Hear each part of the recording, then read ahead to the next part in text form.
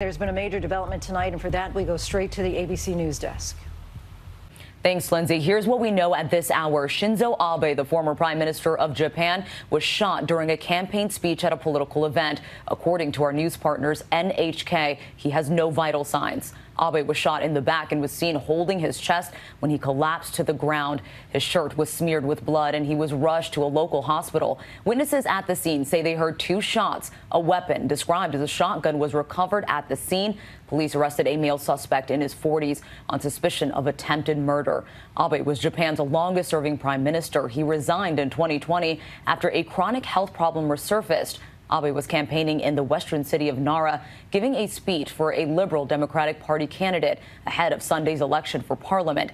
Stay with ABC News overnight for continuing coverage. Lindsay? Thank you for that report. Hi, everyone. George Stephanopoulos here. Thanks for checking out the ABC News YouTube channel. If you'd like to get more videos, show highlights, and watch live event coverage, click on the right over here to subscribe to our channel. And don't forget to download the ABC News app for breaking news alerts. Thanks for watching.